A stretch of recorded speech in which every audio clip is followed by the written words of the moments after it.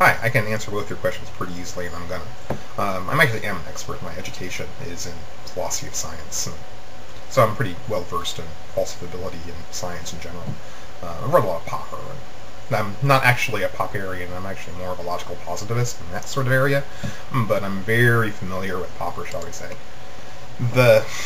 So you say that life, by definition, has DNA.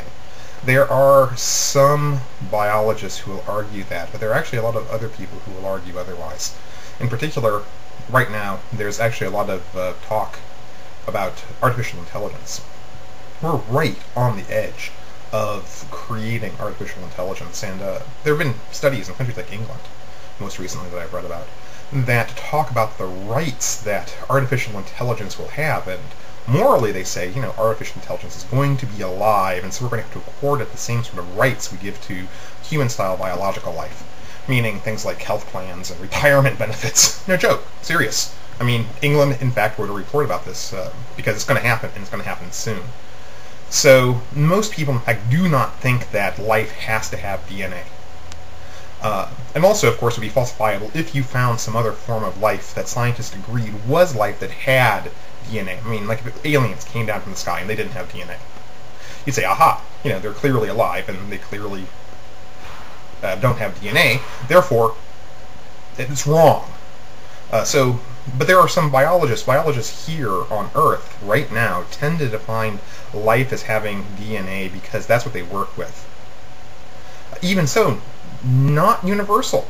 For instance, viruses and prions, which are really more complex proteins and have no DNA, are they alive or not? A lot of biologists would say yes, viruses and prions are in fact alive. They have all the necessary preconditions of life. They reproduce, they eat, things like that. So you're just factually wrong, largely speaking. There are some biologists who will say that all life must have DNA, but that's more to do their job, because that's the kind of life they study. The larger scientific community is well aware that not all life has DNA and does not need DNA to be alive. And how natural selection is falsifiable. It would be falsifiable if you were able to demonstrate evolution without it, which we might be doing, by the way. Things like genetic engineering and such are adapting life in a fashion that is not natural selection. It's something else.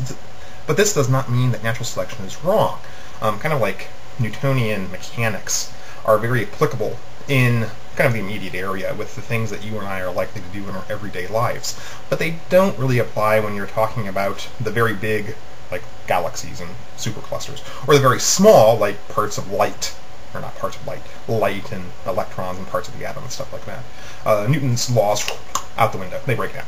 It doesn't mean they're wrong, it just means they are incomplete. And so too with natural selection being the mechanism of life changing.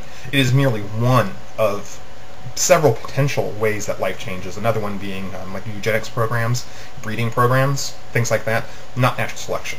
We are changing life because we human beings, choose to do it. The other thing is you seem to say that if something isn't falsifiable, kick it out because it's not science. Wrong. Many things make science science, and really the thing that most makes science science is acceptance by the scientific community. Other things that relate to this are like the observational power of a given idea, hypothesis, or a theory, the observability. Can you see it? How can you see it? Can you create experiments that are repeatable amongst it, so is it verifiable?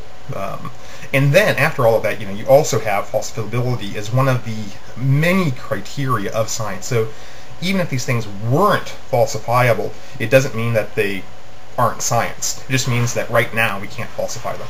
But in your particular case, both of the things are in fact falsifiable. If you find life that does not have DNA, DNA being necessary for life is falsifiable. If you find a way to evolve something without natural selection is also falsifiable.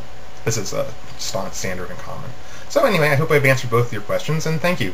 You should visit my website at chrisbradleywriter.com, and I hope to see more of you.